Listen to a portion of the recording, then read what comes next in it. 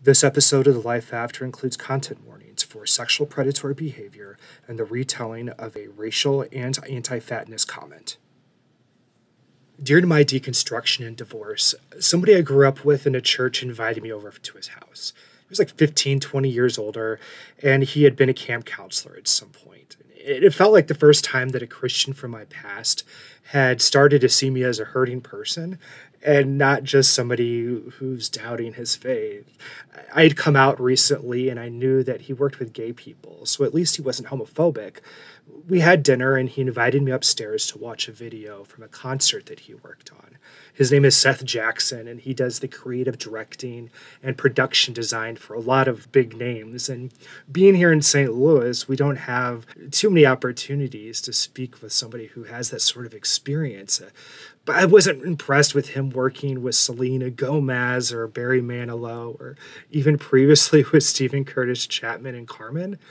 But when he mentioned Star Wars in concert, I wanted to see what's up. Hell, the dude knows Anthony Daniels, a.k.a. C-3PO. While we watched the video, his hands landed on my leg. And then on my crotch.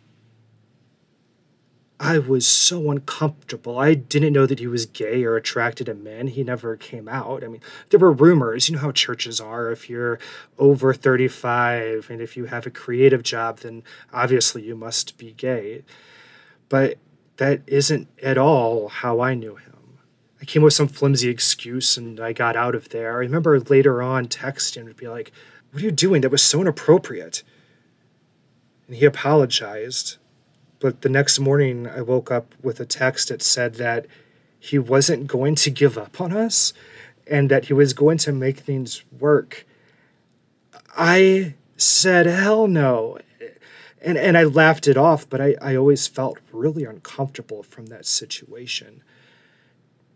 Months later, I started to see all of these really brave women talk about their Me Too experiences with people in power and with celebrity. I was encouraged by them and inspired by those women, so I posted about my experience. He got pissed and commented a threat to sue until a friend of mine who is a lawyer reminded him that that would not be helpful for his case. Thank you, Jake, by the way. I appreciate that. Many church people jumped to his defense. Pastor Ed Callahan, a close friend of Seth and the pastor where Seth used to serve on staff, told his church that I was lying. But something really important happened. Someone from my hometown church who I hadn't seen in over 15 years contacted me to say that Seth had done something similar to gain access to him, but when he was still a minor, and did a lot worse. But because of how church culture is, he was never really able to talk about it, and that blew my mind. Since his experience and mine, Seth had become a youth pastor and working at a university. The guy and I spoke, and he agreed to go with me to speak to them. Somebody from HR met with us and said that she believes us, but since we didn't have proof and because of his situation happening so long ago, she couldn't fire him. But she assured us that she was going to file it and be ready to move if other situations came up, and I believe her. I learned a lot in that situation about how people can use their power to gain access to others. And that's why I want to share my conversation with Emily Dukes. She had a similar experience with, if you grew up in evangelicalism, he's a household name. And the empowerment that she has gained from telling her story and telling her experience and standing up for herself against people who have power. I'll be back to share my conversation with Emily right after this. Let me kind of unpack that for you a little bit.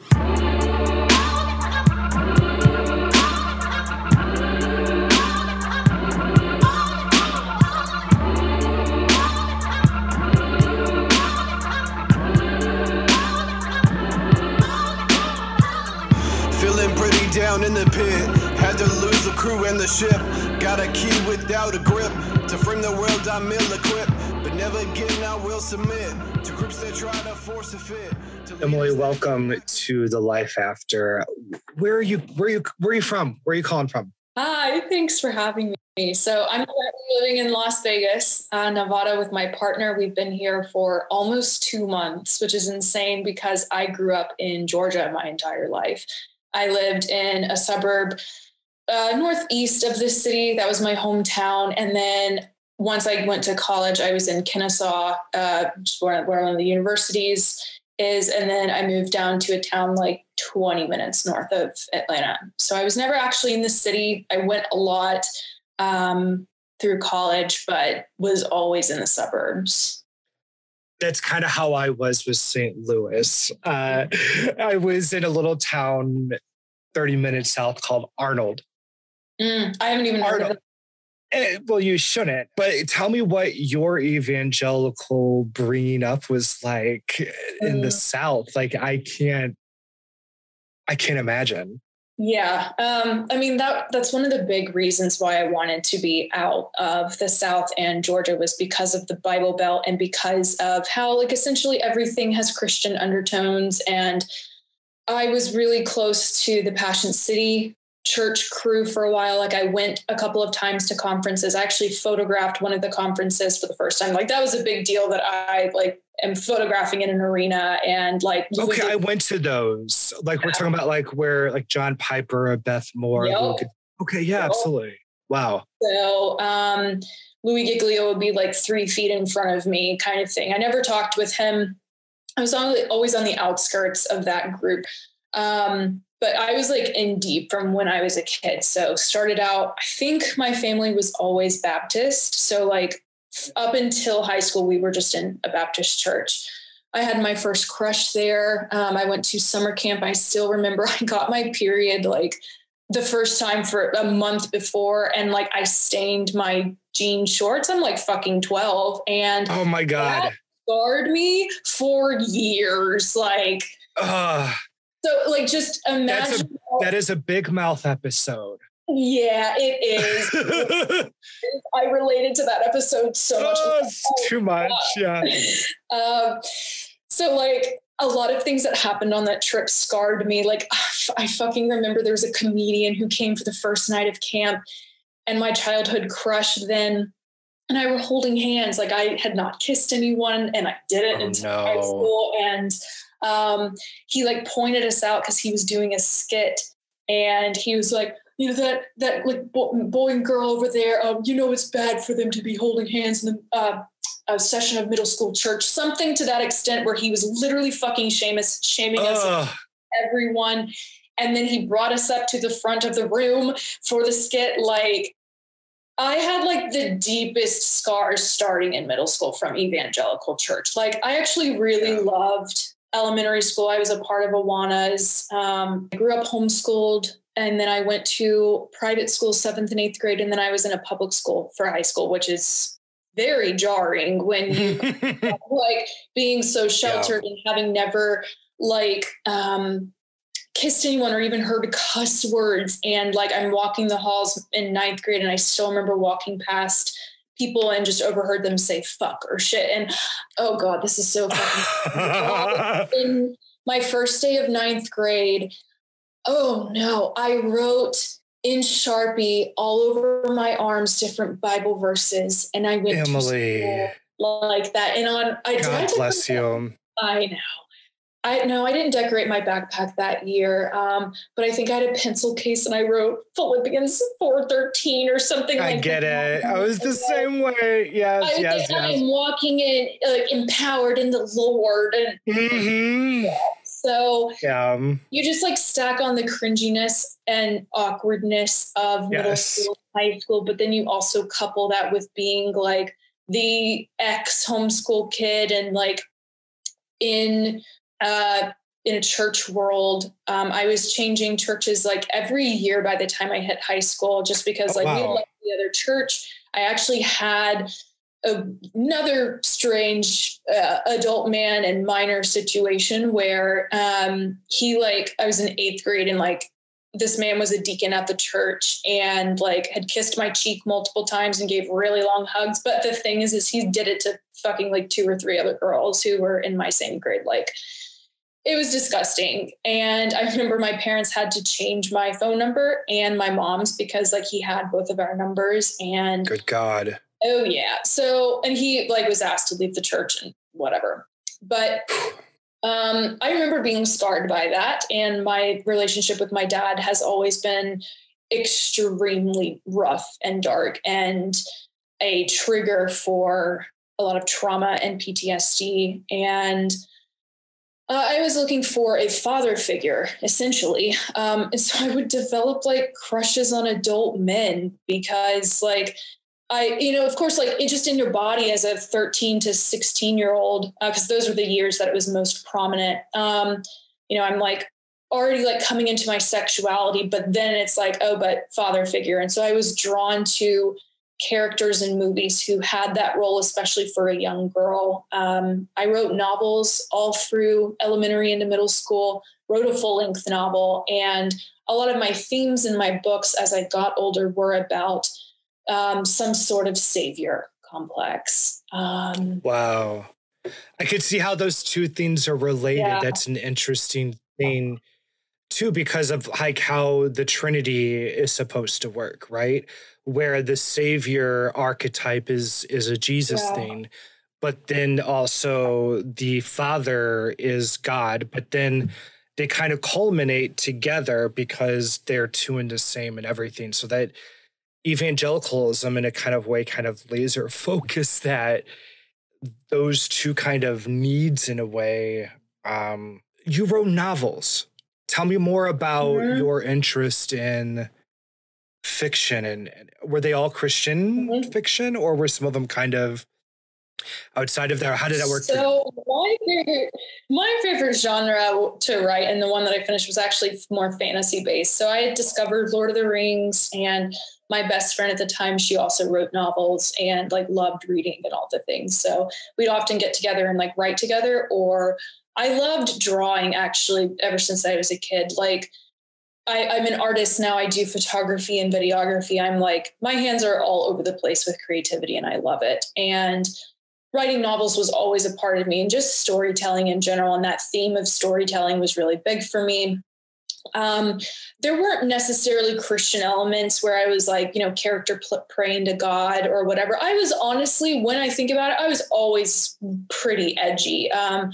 I was still the very massive goody and didn't walk into a hot topic and wouldn't even look at it because I'm like, it's going to send me to hell kind of thing. Or I saw Spencer's for the first time and I was like, this is even worse. And like avoiding it like the plague. But I also had like one of the Jesus is the Light t-shirts I would have gotten from camp or something, but it's written in Twilight font because Twilight came out when I was like in 6th grade or whatever. Yes. So the perfect appropriation of Christian t-shirts. Yes. Breach. But then some other books I liked reading were these like, they were called the Christy Miller series. And that was the first author I was absolutely in love with. And I still remember driving home with my dad from the mall one night. This is when I was like 12. And this author, I think she was going on tour or something, but you're going to have to pay money somehow to see her. And both my dad and I were like, who would pay like $600, to come see like an author like this? Like this just, do you have any celebrity that you'd do that with? And literally a year later, I discovered Ted Dekker. I picked up one of his books and like, I'm like right at 13 and like my crush is starting to go to a different school and I'm still being homeschooled and lots going on. And I just got pulled into thriller. I fucking loved thriller and still do actually, just because I typically like the writing better. And I personally think a lot of thriller authors are better than some other authors. I totally get that. I as evangelical as I was, I had a thing for Goosebump books. And then that grew up into kind of Ted Dekker's like parallel dude. I was a big Frank Peretti fan. Tell me about your Ted Dekker background. So after discovering those books, I started writing more thriller like he did. And that's when I was into like fantasy novels. I was getting into Lord of the Rings. And so I created a story based on it. It was about this assassin who's a part of this like dungeon assassin gang in the fantasy world. And they had like this warden who trying to think of a character that would relate to this dude. He's hella sexy and he knows he is, but like he has like a power that's very elusive as well as addicting. But he also like had a weird romantic thing going on with the main character. Saying all this to say, because it seems random, I had massive daddy issues as well as like being very awkward around like guys my age and all of that. Totally. So, were you going to say something? No, well, I didn't want to interrupt you because I don't want to mansplain daddy issues. Okay. I am actually... But a friend of mine... Am I using it in the wrong term? Like, has the definition... No, not at all. Okay. Not at all, and not your fault whatsoever. You did absolutely nothing wrong.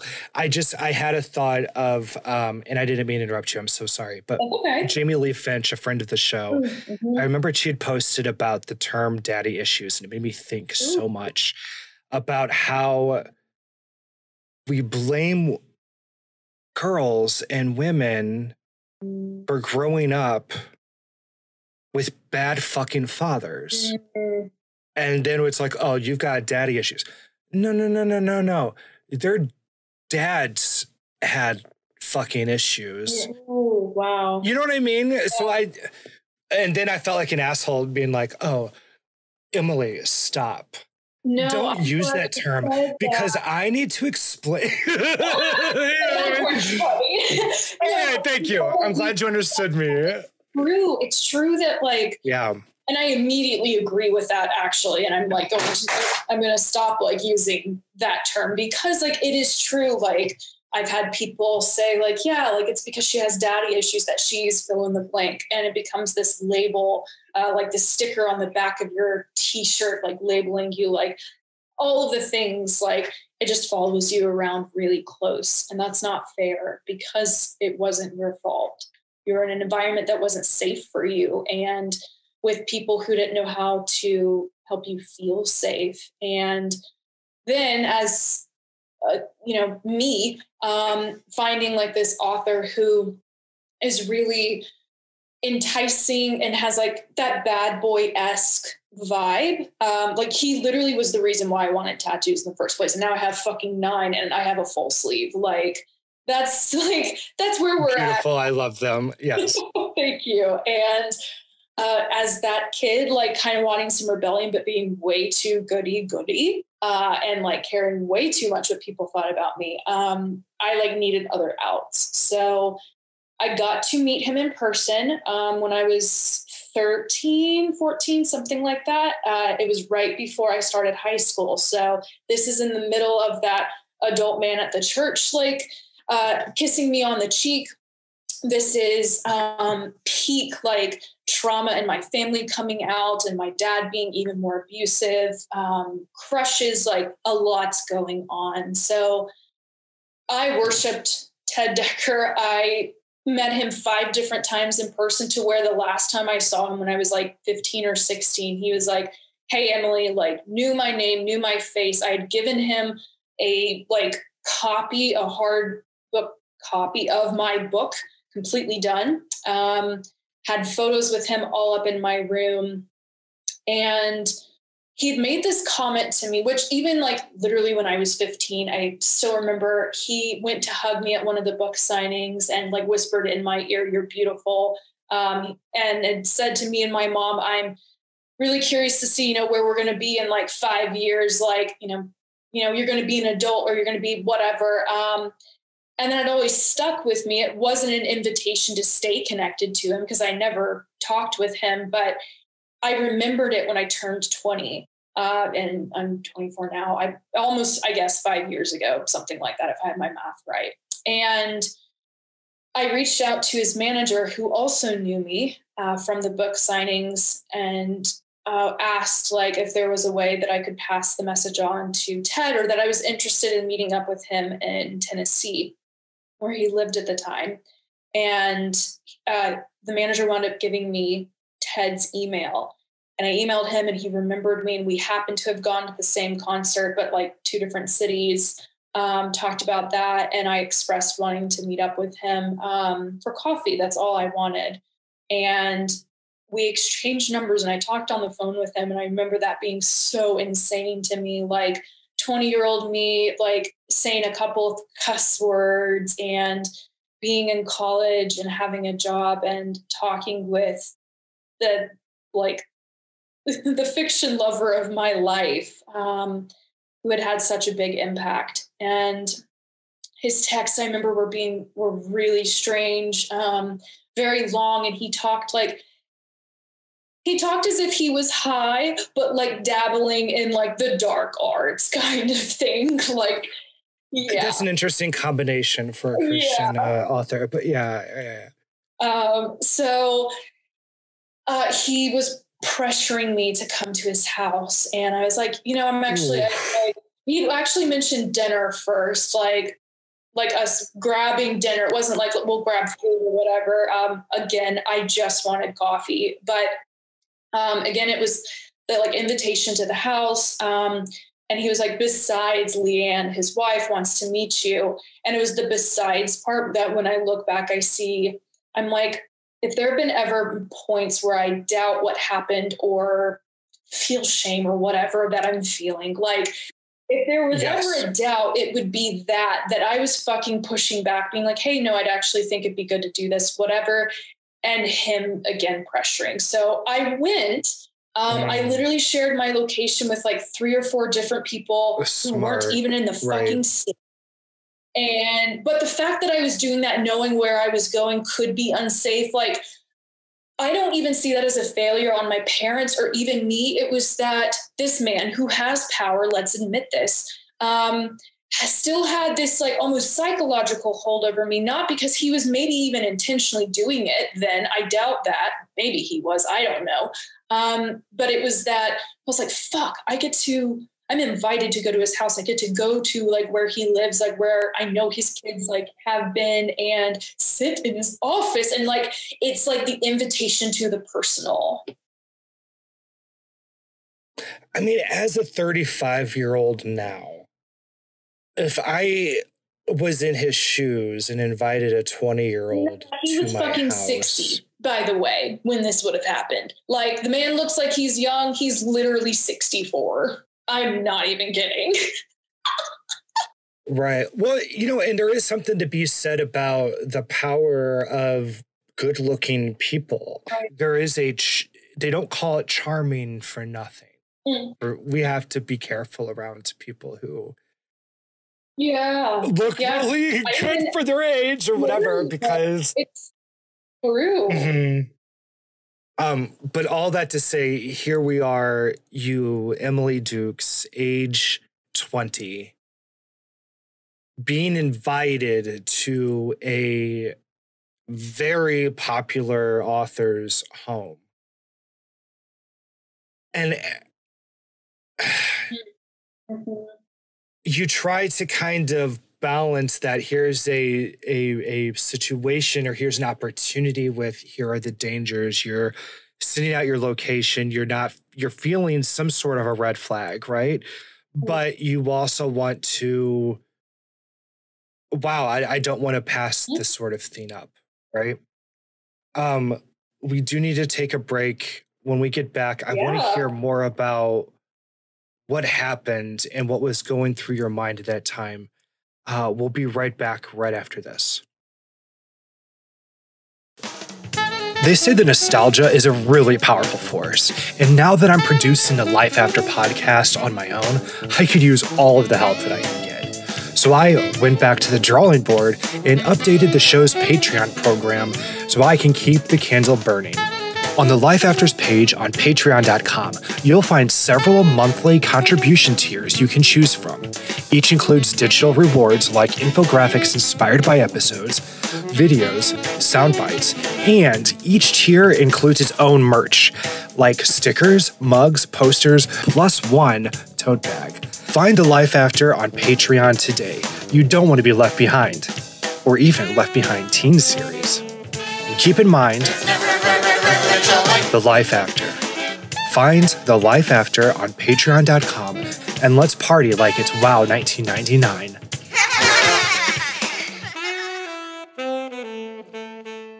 Welcome back. Emily, what happened after you got that invitation? So I drove up to Nashville, had like a day to myself, and then I got ready to go. I still remember talking with my dad before I left that what I was going to wear to make sure that it wasn't inappropriate. Literally, the fact that we put in this much effort to my safety obviously says that it was not safe in the beginning, and we all had weird vibes about it. But again, it's like you want to go anyway because, like, as awkward as this sounds, like I would have dreams as a kid, like at night dreams of like meeting Ted in a coffee shop or meeting his family and going to his house. So it's like this was a subconscious like manifestation almost from childhood that, you know, this person who meant so much to me, it wasn't so much that it's like, oh, it's this actor who is as like big as, you know, fill in the blank. It was just someone who was incredibly meaningful to me. That's totally understandable. I mean, as somebody who's had dreams of being on at night dreams of being on Home Improvement and Lost. I get it. Same dreams. It's insane. You have like the desire, like to meet, like, especially I think about the girls who were Bieber fans, like, and, you know, they had all the posters up in their room. Like that was me for quite a few years. So I went, he lived in a mansion at that point. It looked like a castle from the outside. I texted a couple people that I had gotten there, and I walked up to the door, knocked, and I remember being shaky. Oh, I was talking about my dad literally like planning what I was going to wear. I was in a t-shirt and ripped jeans, like my black ripped jeans, and I had heels on because at the time I just loved wearing like these chunky heels. So he opens the door and he looks me up and down, like quite slow and quite like seducing, or like, I don't know, just being like, oh, damn, like I haven't seen this girl since she was pubescent and now she's 20. Like, yeah. And he gave me this like big hug, held me in for a while, and then like stepped back and like mentioned how tall I was, led me into the kitchen and like offered a water or whatever. And then he took me to his office, and I was fucking panicked. I still remember going up to the entrance of it, and it was big. It looked like a bonus room size of like a room. And his desk is in one corner. He has like a couple of other couches in this other corner with like one of those wall to ceiling bookshelves that has like the big TV in the middle. He had tribal music going, which, to be noted about him, he was from Indonesia. He like grew up. I was about to ask, what's up with the tribal music? Okay. Yeah, so like kind of weird too, because he was literally white.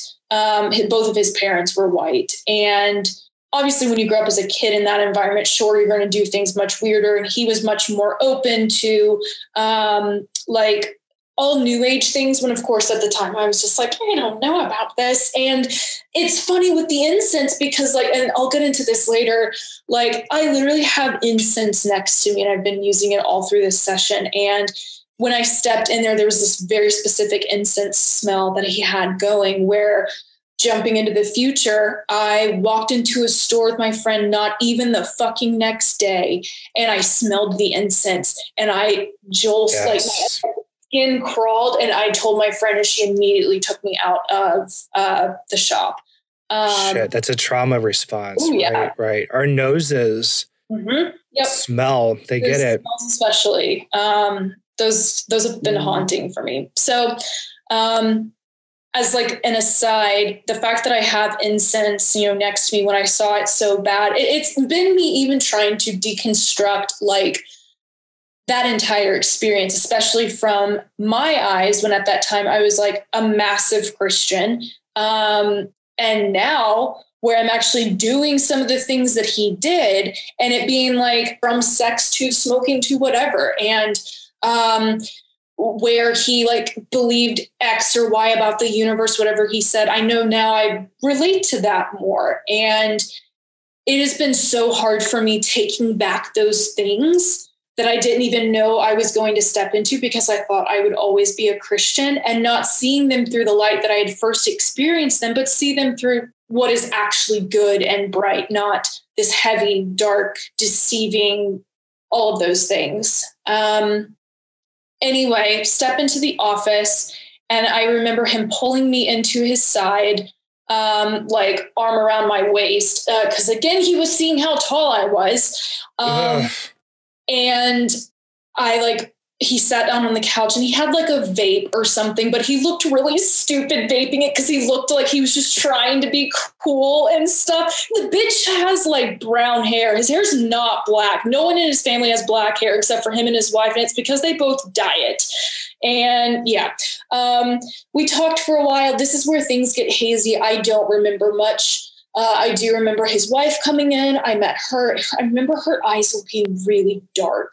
And it may have been because of contacts, but there was like something else to it. Like I have always said this, I like could see them having like a red room from like 50 Shades of Grey. Like they'd be into the super BDSM shit.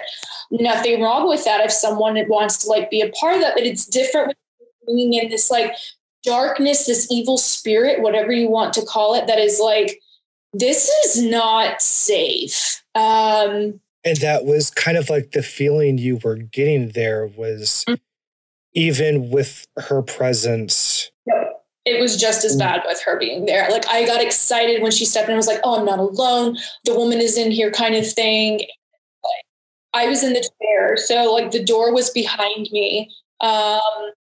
And she came in and talked for like 15 minutes, and I was asking her questions, and the just fucking energy between them was just like, word. I'm like trying to like not evil, but I'm like thinking it was like disgusting. And something else that was always disturbing to me was how I knew he had an open relationship with his wife. He never said so, but it was like the vibes were so strong. Like even from like some of their Facebook photos, like Halloween stuff with them with other couples. And I'm like, in theory, I have no problem with this if you're going to have an open relationship or have an orgy or whatever you decide. But it felt so different with him, where I, again, have had this difficult time reckoning with like how my beliefs have changed and yet somehow aligned with his, even though I've had this really disgusting encounter. She left, and he asked her to close the door. And I was like, I like tensed up, because I was like, oh, I'm not supposed to be alone. Like with him, I need to make sure the door's open so I'm safe. And the next 6 hours, we talked, mainly him though, which was also disappointing to me at the time, because it was like, oh, I thought I was here to talk about like your writing, and you were going to ask me about my writing and what I'm doing now. And all the bitch did was talk about like how God is mother and mother is ocean, and we're all part of this big ocean, little drops in it. And like so much other shit that I don't even remember. Like I said, I blacked so much of that out. We get to like 4 hours into this, and he says, hey, let's like go get food. And again, my dad and mom have been like, yeah, and just make sure you don't get in the car with him. Literally went and got the fucking car with him, even though I didn't want to, which I was known in high school and college. I was so sadly horrible with listening to what felt safe to my body and going with something, because I felt like kissing certain guys, I did not want to kiss them, and I kissed them back anyway, or like sleeping over with a guy and being like, I shouldn't be here, but here I am. Anyway, I got in the car. I showed him some of the music I had written in high school and recorded through Logic. It's like all orchestral music and stuff. Off like quite a few times, I was often seeing him out of the corner of my eye looking over at me. And at one point at a stop sign, he looks over and says, one of the derivations of "you're so cute" or "you're cute."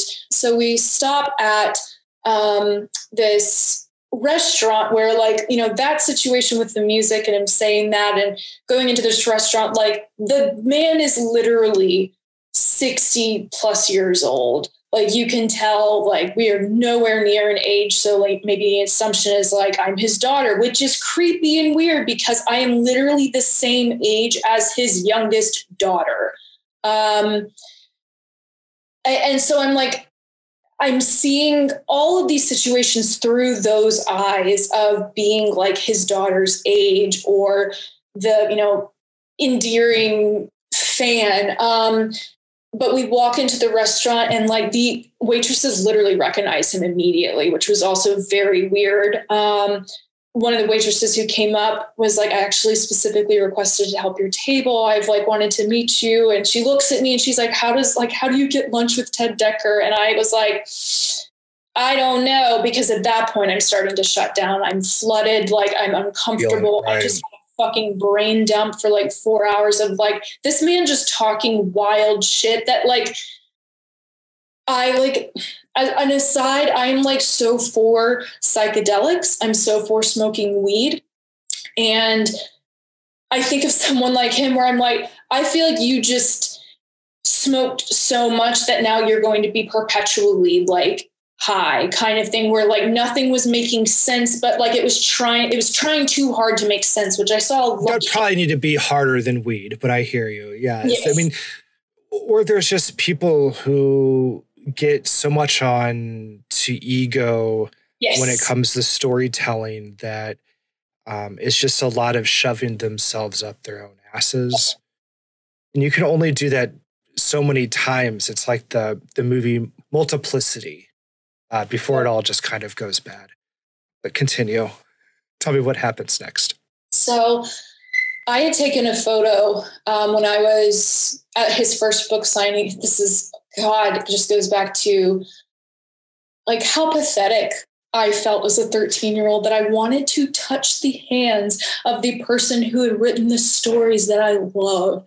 Really, it's valid. We were 13. Everybody gets that. That's true. Right. But I'm like, I wish this would have been for, like, a fucking 15-year-old singer, not a 60-year-old man. So, but I get it. I have lots of patience for myself in that regard. So I show him the photo that we had taken, and he grabs my hands from across the table, and is holding them, kind of rubbing them. And he's like, how do they feel now? And he kept holding them, and I don't remember what he said, but then he was talking about love. I don't know. And then he was like, I love you. Do you love me? And yep, I wish I could remember what else goes to that, because I'm like, something's important there of why he would have said that. Still creepy as hell. We get in the car. He makes a comment about, like, yeah, you know, I think of women who just, like, pride themselves on being skinny. And I just wonder, you know, if you were, like, 20 pounds, like, heavier, would you still love yourself? Blah, blah, blah. Was he aware of your struggles with eating disorders? Actually, I don't know. He mentioned one of his co-authors that I had also met, and she remembered me. He talked actually multiple times while I was with him about, he's like, yeah, me and blank talk about you, or, like, we wondered where you were, that you were so special, that you, like, you know, were so wise for your age, etc. And maybe I would have mentioned the eating disorder. I don't know, or if I'd even. That's okay. That's okay. But he brought up the author and referenced that about beauty and weight and whatever. And I still have that internalized inside of me thinking about that. So sorry. Gained weight, like, and then, like, I'm welcoming and fine and happy with my body, but the amount that I've gained since I was, like, 18 or 20 or whatever, like, I still remember him saying that, and it's just haunting. Yeah, I mean, I went from a twink to a daddy throughout my divorce, just throughout like a year or two. I totally understand. Yeah. Well, so We're in the car, and this is like where things became the most dicey feeling for me. And I, at this point, was so emotionally flooded that I was like just checked out. I like even stopped responding to some of the things he was saying or attempting to make longer conversation because I was just like completely done. I didn't have anything left. And that was just from soaking in all that shit and having to be so intensely focused. I will insert my own personal trigger warning here that like, I find this like one of the most disgusting elements. He talked about how, you know, he's very attracted to a certain type of woman. And he was on this plane one time and like there was this, and I'm literally using the words that he said, he's like, there was this really fat Black woman, you know, on the plane, and I was sitting next to her. We started talking and I was curious if I could change my preferences for what I saw in a woman. You know, could I see someone who I didn't normally think attractive, like to be attractive? And he was like, you know, by the end of the flight, I wanted to fuck her. He's like, what if I fucked her? I don't know. But like, I ran home excited to my wife, you know, to tell her like, did I change my preferences or whatever? Like I was able to find someone else more attractive. And it was just like, even at that age, being just like, that's so insensitive, just the way that you say that. And especially like how curt and blunt the words were. And then the weird, like going home to my wife. And I'm like, again, this is where Why I'm like, are you telling a 20-year-old on top of that? As well. Yes. Who's a fan of you, who you don't have an actual. No. And I'm young as fuck. Mind blowing. Right. Yeah. Yeah. So I remember riding in the car back. He moves on to talking about some pastor, I don't remember his name, that he was friends with, and them talking about this concept of fucking God. Like literally like fucking him. Like, and that was Ted Dekker saying fuck. Yes. Yes. Like fuck. And I don't remember what else was it. Like, I wish I could remember like where this came from and how he explained it, because at the time, like, it's not that it made sense. It was very confusing, but it just adds to how utterly insane it was, as well as telling like this like baby 20-year-old. He rambles about it for a bit. I'm all blacked out and just I'm so numb. I'm just ready to get in my car and go home. We go back to his house. My car is still parked there. He has his wife come down to take photos of us. I give him like a gift of one of my books. I debated even bringing it in. Like I intentionally brought it to give to him. And then after all that, I was like, oh my God, why am I doing this, as I'm walking out to the car? But again, I betrayed myself and came back in anyway with it and gave it to him. I will say that's like my biggest regret with like giving that innocent part of myself away. Like, especially the innocence of like the being an author and all of that. So he starts playing with my hair. He's standing behind me and like fluffing it and everything. I have super curly hair. And at the time it was also long, and it's long now. And his fingers kind of like lightly go down my neck. Like it was absolutely like a sexual move. That was not an accident. And his wife mentions about him loving playing with people's hairs or people's beards because of the texture. And they always played it off because he grew up in the jungles, and that he was like, you know, he was literally raised around cannibals, was like what his parents were doing as their missionary work. But I'm like, I didn't know what to say. I was so uncomfortable. And he came around like to in front of me and was like talking about how special I was, how I see the world and everything. And him like going to what I thought was going to grab my tit. He like puts his hand on my heart. And he says something about like taking like what I've had in my head, like to my heart, or heart to head or whatever. And, he grabs my face with both of his hands and pulls me, and me thinking he's literally about to fucking kiss me on the mouth. He kisses my forehead. His wife's standing right there watching this. And as an aside, I remember finding on Facebook years later, like different people who had gone to book signings and tagged him in them, where he was also kissing them, always women, always like mid-40s looking. So he walks me out to my car, gives me another kiss on my cheek as I'm hugging him. And I remember the last thing I saw was my makeup on his black shirt. And then I was gone. I told my mom immediately. I told the woman I was staying with, who was a family friend, essentially immediately as well. And he had told me to not say anything. And ever since then, I've been like, bitch, you had the wrong girl. He said not to say anything. Can you elaborate on that?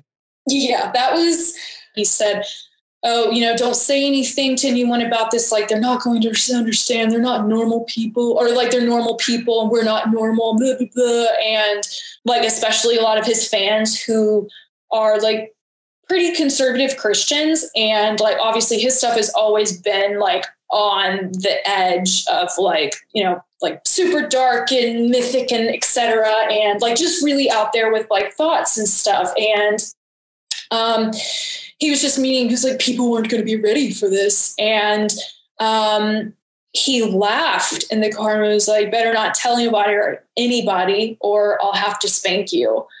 And he was like, ha, just kidding. Oh, no, gross, no. Yeah. I remember being really ashamed to tell my mom that one, especially. Yeah. Well, the fuck. I'm so sorry. Pretty I mean, that is so cringy, and I feel so grossed out, and that makes me think that I cannot even wrap my mind around what it would have been like to hear that as a 20-year-old girl and like present. Oh, yep. I'm so grossed out. I am so sorry. Yeah, it was damning for me in some way, for at least a year. And then I wrote my blog post about it. And I wish that the people in my life would have seen the signs and actually had done something about them to perhaps present why he seemed this creepy and like whatever. I've had moments when I become enraged for that girl, that kid, like, because it was just 14-year-old me coming to meet him. It wasn't really my 20-year-old self. 14-year-old me was in that chair, and 14-year-old me was the one receiving these very sexualized, energized comments and concepts that were completely inappropriate. So when you look at it that way, it was like you had a minor sitting in the room with him.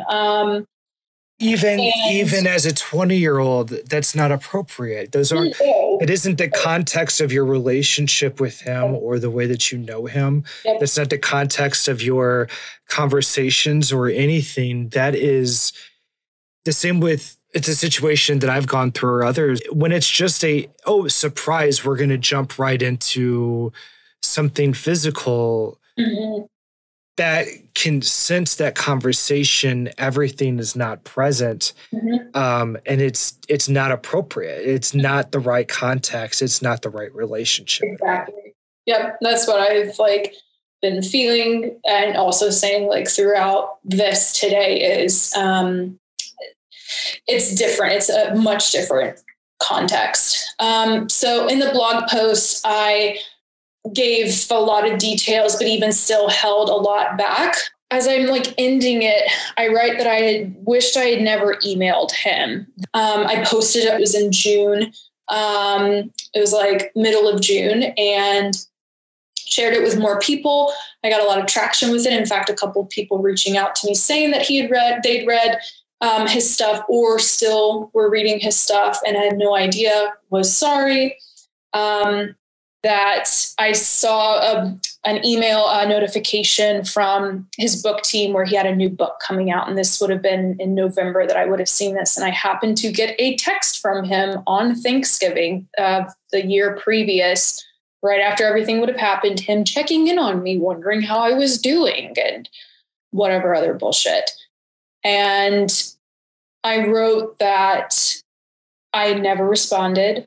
I hope you got the message. I think you do. And feeling that it's like, yep, you could have either seen this because you were curious about what I was doing and you went hunting for it on your own, or at some point with me working with one of the Instagram accounts, Do Better Church, and posting the story there and talking with you, maybe the word will get around to it. I've had people ask me, am I ready for potential allegations or slander, libel from it? And not exactly, but I have plenty of witnesses to that time of my life who can testify to that. And I'm sure I can find the text somehow. So it's not so much trying to, bury him in the dust and leave him, but it's more so wanting to bring light to the fact that, like, this is dangerous. This come a lot last year. I was watching YouTube videos of him and was literally, and I've done this for years on Facebook and on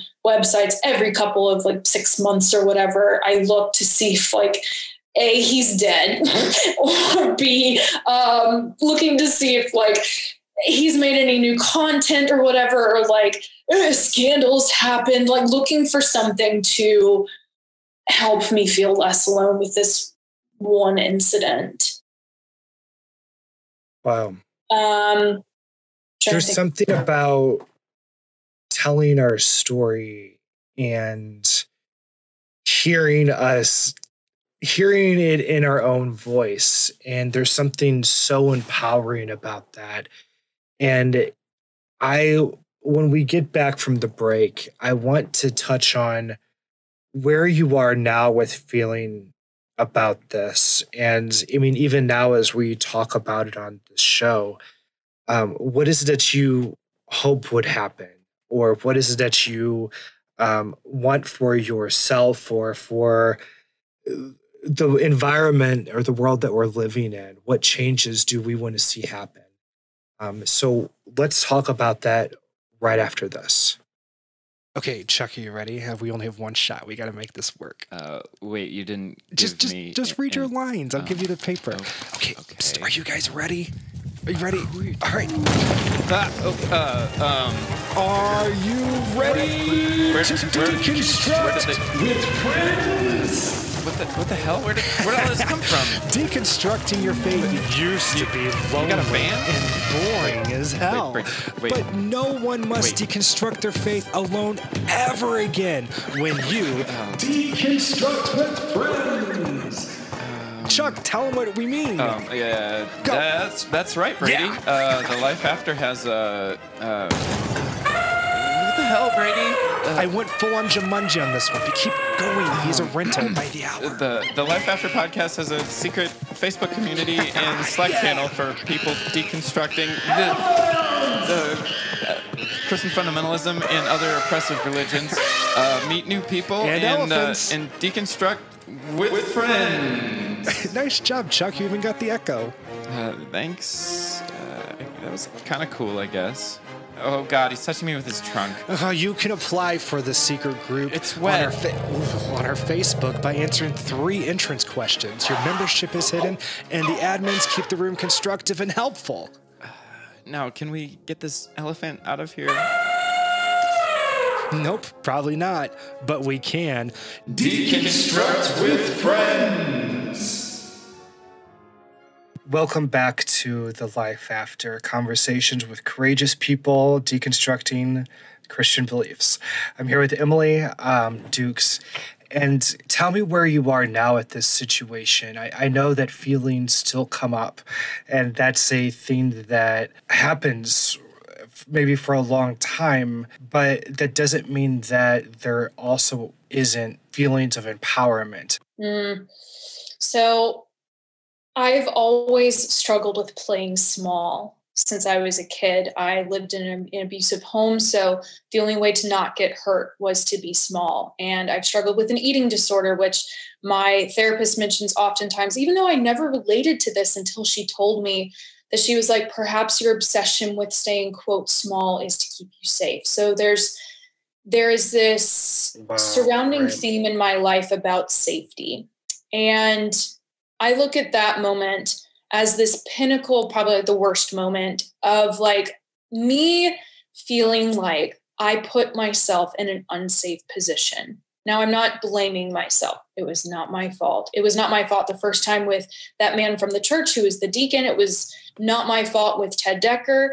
It was not my fault with the X amount of guys that I was with in college. Those were not my fault. What was hindering me was how I was raised to be small. And so I would go along with what was happening, especially if I was being kissed and I didn't want to be. I'd kiss the person back anyway because I didn't know how to say no. So I've spent the last 5-6 years of my life working tediously and painstakingly on boundaries and on saying no, and coming to terms, as well as accepting the fact that my history is made up with those moments. That does not mean my future will be that way. In fact, what I've been most proud about in the last few years of my life is being in this current relationship that I'm in, where I have confronted my partner on multiple things or have been confronted, and we are able to have conversations. I'm able to communicate what feels comfortable and what doesn't, especially with being like, hey, I would prefer you to do X over Y.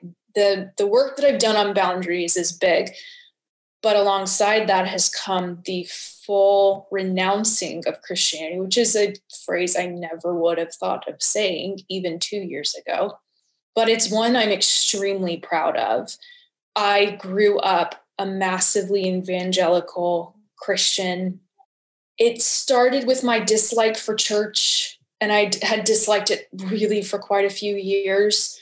Then I started thinking about evolution and creation. And then I started thinking about sex and being like, well, I don't feel different. In fact, I feel quite fucking empowered after that. Being like, hell fucking yeah, I did that, or I made that decision, or I chose to smoke weed because of X, Y, and Z. Like, and that's what culminated into the Christianity tower in my world tumbling down. And I watched from a distance as it did, and still am, although like it's essentially we're at ground zero at this point and we get to rebuild. That's the thing that's very important to me in my life, is like this concept of you hit rock bottom and building back up, and knowing that the only direction that you will get to go at that point is up. So I love that. I really relate with that because I look at deconstruction as an act of rebellion. Yeah. As like an act of humanism, of saying, okay, I'm giving myself the power back. So it's no longer I'm doing the blind faith thing where I give you all of these like privileges and that you haven't deserved. And instead it's like going back and saying, no, I'm going back to the things that make humans able to grow and progress, and I'm taking the power of those things back to myself. And for a lot of people, like, staying in the faith is important to them, maybe for a time, maybe long term, but for me, getting out of it was a really important declaration of independence, and to be able to kind of say, like, no, I'm not doing this whole spiritual slave thing. I'm not going to be I'm not going to need a savior. I'm not going to do that. I'm going to be my own. There's like a little phrase I always think of is, we are greater than I am. And, like, I am like Yahweh. So like, and I think more of like that humanistic, like, togetherness is such like a act of rebellion for me. And I hear you kind of saying those same things. And part of rebellion is to talk about what happened and tell the truth of our experiences. I know that you had mentioned earlier kind of like some Instagram posts or whatever. How have you been able to kind of talk about this, and what messages would you have for others who feel like they might be in a grooming position or situation where somebody's trying to kind of get in access to them like Ted had done with you? Yeah. I didn't start out feeling brave. I felt very small. I felt very weak. I felt very incapable. But something that has always been true for me, even when I was younger, was I'm incredibly honest about where I'm at and who I am. So my being vocal about my depression and anxiety, that was big. I would write blog posts about it, and I would write about it in a way where I had not seen many, if any, write about it like that. Because my entire goal was to help other people feel less alone and to help other people be brave by me being brave myself. So all that being said, the quote power coming from the Ted Dekker experience and me writing about it, especially in a blog post, I didn't feel afraid about that. But I also recognize my own privilege in that I am not necessarily, or I was not necessarily exposed to someone with as much popularity as another celebrity. And so I'm almost a little safer behind that. But also, I told my mom within like an hour of it happening. And then I told the next person. And maybe that's also because I was just so painfully honest as a high schooler about everything that I was doing and definitely what I was not doing, that maybe it just came from this need that I could not lie. So maybe even that in of itself, like the reason why I would have done it was like, not necessarily toxic. I didn't want it in my body. And that's what I've adapted over the last few years is like, when something like that happens, when something uncomfortable happens, I don't want it in my body. I'm going to talk about it. And so then that translates into my own personal relationship or even with my family, where there's certain things that I draw hard lines with. And I say, this is not going to be talked about in this way or this tone. I will not be spoken to this way. So there's been this very slow development in my pride in myself and strength to stand up. And I love that. It has cost me so much energy and so many tears from working in really terrible jobs and trying to stand up for myself and feeling like I'm being steamrolled, to even like setting boundaries with work of when I'm available and when I'm not. I have found one of the most helpful things for me has been keeping very small promises to myself. And that comes from listening to myself, from something as simple as, what do we, referencing myself and I, want for dinner tonight? And I slowly started learning how to feel into my body what I wanted, because sometimes, and this is random, but sometimes I would betray myself and I'd go with the other thing because it either sounded healthier or I was afraid of the food or I just didn't know what I wanted to pick. So I picked one, and then I, in my head, was like, oh, I should have picked the other, but I just stay with the other. Like that whole bullshit. I have learned to be better with that and to pick things that I'm in the mood for. And then that's translated into bigger things, from the people that I surround myself with to situations I put myself in or jobs that I apply for, even when it's really hard and maybe puts strain on family or friends. I fucking fight for myself. I love that. Yes. I've had many people fight for me. I have a list of people in my mind that I can think of right now, from freshman year of college to now, people who have been in my corner fighting for me and cheering me on, especially when I haven't had the energy to myself. Oh God, that's the thing, right? Like, to have people come into our lives that can kind of advocate for us until we have the ability to do it on our own. Yep. And that's what therapy was for me in a lot of ways, was to kind of get these training wheels on so that I can think in a different way that is just overall generally more healthy and more helpful.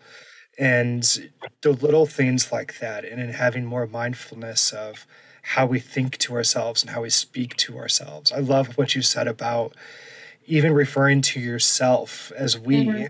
I was thinking about Jamie Lee Finch. Yes, I was about to say that. But she always says, you know, like your body is a person. And I think about that a lot as a single parent of I'm working alongside myself to help.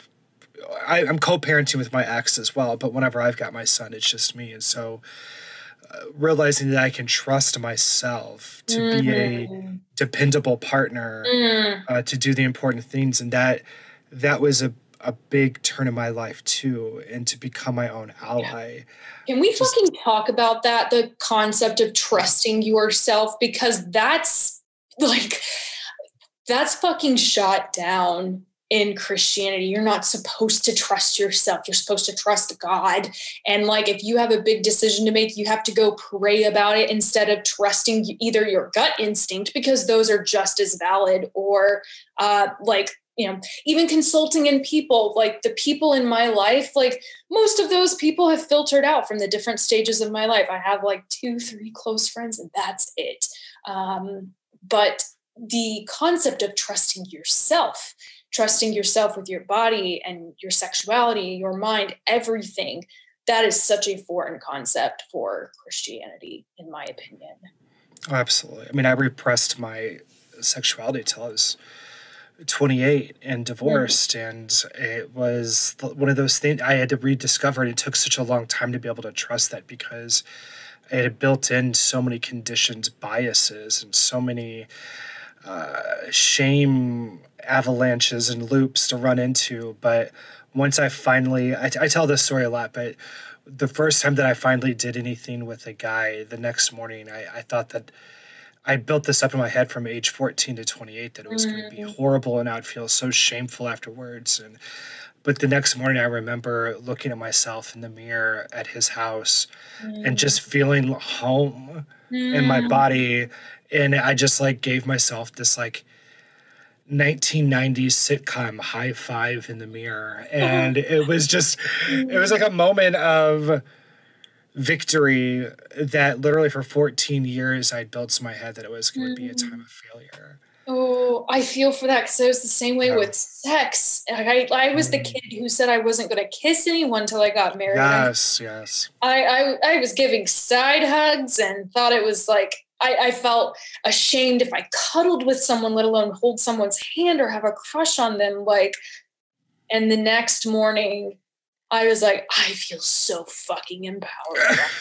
Because I was like, first of all, it's not that big of a deal. Like, it's great, but it's not this fucking shining like pinnacle on top of this mountain that I'm like, people talk about it's the greatest shit in your life. I'm like, my God, then you're living for nothing if you think that, because there's equal parts, so many more things, like including this to make your life great. And yeah, I understand that. Well, I mean, I get what you're saying, and I feel that too, especially growing up in purity culture. It was so built up that it was like whenever you finally climaxed, that was the climax of your story. Ooh. You know, it's like all this built up, and then finally you were able to like have sex. You're like, yeah. You know, I could just see like some Ferris Bueller's Day Off, like he talks to the mic, you know, the camera, and it's like, and that's when I knew I was finally a man, or some bullshit like that. Yeah. And it's such a dumb, you know, trying to act all pure and chaste, but really you're centering your entire like culture onto the thing that you say you're avoiding, right? And that's never healthy. Well, tell me about what you're like, what's next for you, what's going on in your life. And I also know that you had one little last part of your blog post that you wanted to end with as well. So let's have it. Sure. well, I don't fucking know what I'm doing with my life. Let's just be real. I'm 25 and I'm working 2 jobs at the moment, one of which is fine. And I really like it. The other one I'm pretty so on, but I need money, and money things just suck. And yes, everything just sucks right now, but I love where I'm living. I love where my partner and I are living. We're living in Las Vegas currently. We did not ever see ourselves living here, but living in the West has changed so much. So all of that being said, whatever is in my future over the next few years, I want it to be out West.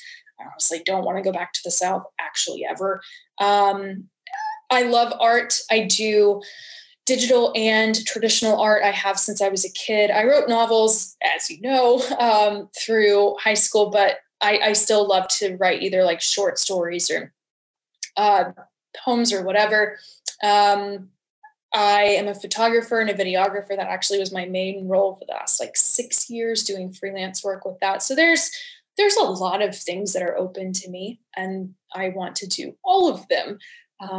That is not always easy, especially when I don't want to be confined to a 9-to-5 all the time. So yeah, I don't know what the fuck I want or what I want to do, in all honesty. And I'm like accepting that right now. And I'd much rather say that than be like, yeah, I've got these plans and I'm going to do this. Cause COVID just fucking proved like absolutely nothing is necessarily going to be for certain. I didn't even think this move would happen. I was expecting another variant. So that has forced me to just sit back and process. That would be another moment from one of the earlier questions you asked me of like, what helped me develop my boundaries. It was just literally sitting with all of the trauma for the last year through COVID and still sitting with it. So that's where I'm at. And then as for the blog post, just to wrap up, I think I mentioned this earlier where I'd forgotten half of this shit when I would have first emailed the story out to people, that being the first time I had done that, and doing that in early 2021. Then I went back and read the blog post, which it had been quite a few years since I had seen it. And I talk about how he had reached back out to me during Thanksgiving, asking how I was doing. This would have been the Thanksgiving after I met up with him.